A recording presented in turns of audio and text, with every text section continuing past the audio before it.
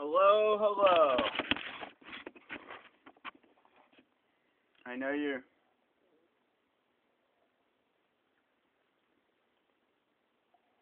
I know you probably can't see me too good. My digital camera's not really working right now. I don't know why, but it is what it is.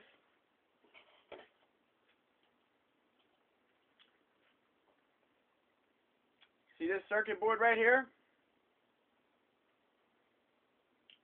Your average American would think that this circuit board right here is trash. Your average American would take this circuit board, throw it away, and go buy something new. But as you know, we're not like that here.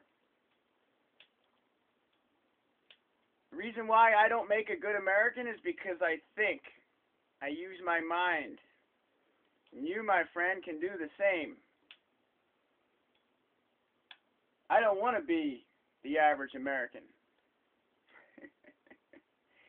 Anyway, I'm going off topic here. I'm going to show you how to sweat these microchips off of a circuit board. All you need is a soldering iron. Really, you don't even need one. But I don't exactly have a soldering iron. I have a soldering gun, which will work. I think this is for bigger stuff, but hell, whatever gets the job done. The only reason why I don't have this plugged in is because I was letting it cool down. It got really hot earlier.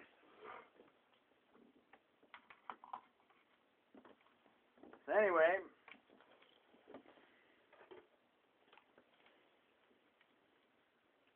I'm going to try and get this capacitor out right here. You want to flip the board over. I don't know if you can see or not. I want you to see this.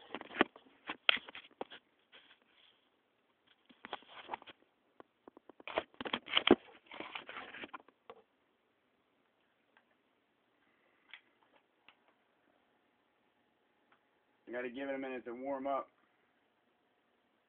You'll know when it's ready because the tip turns red. Alright, there's some smoke coming off the tip. We're good.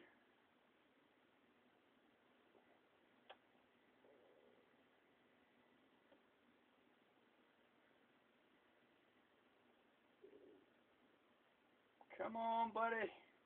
Melt the solder.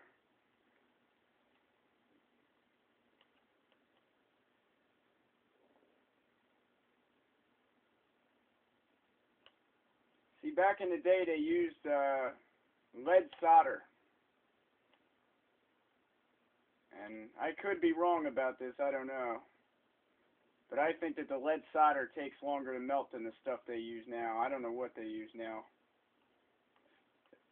But I think the lead solder is the best.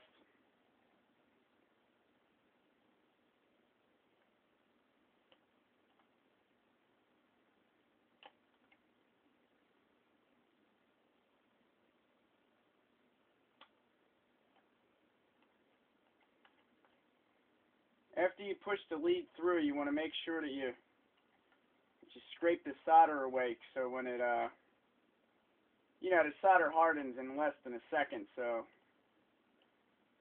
you know, if you scrape the solder away, it makes it easier to pull out of the board.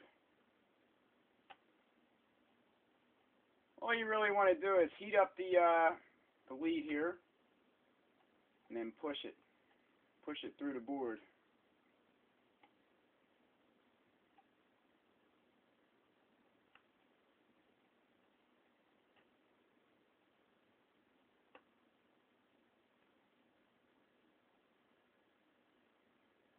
Whoop.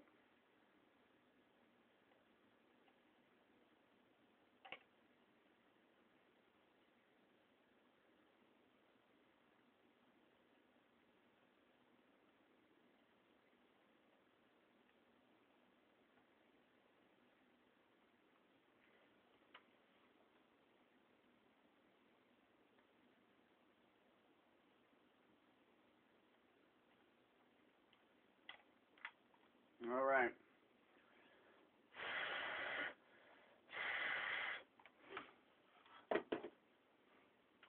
Now all you do is pull your chip in, and there you go. That is one more microchip now to the collection. That is a 25 volt capacitor. And as you see, there's a bunch of chips here. You can use these chips for anything. There's 2 transistors, a couple resistors, that's a capacitor, and all this is out of a junk circuit board that doesn't even work. Even though the circuit board doesn't work, the chips are still good. Believe it or not, these little chips, unless you give them too much power, these things usually never burn out. It's not like a cell phone where it'll last a year and then it burns out. These things right here last forever, man. They can get wet. You know, they can go in the snow. As long as you don't turn them on while they're wet, they'll last, believe it or not. That's why, like the old boom boxes and stuff, you can leave them outside. And as long as you let them dry out and you plug them back in, them things will work. Because the old microchips, they're just better. You know, basic circuitry, basic microchips are better than all this high-tech, sophisticated shit that they make nowadays. You know, I say forget the corporations, forget their inventions, forget all that stuff. Build your own stuff, man. Build it out of trash, out of junk. Make something out of nothing. You will feel better at the end of the day if you build something and make something of your own than you would ever feel just going to the store and buying something new. But don't take my word for it. Do it yourself. See for yourself, guys.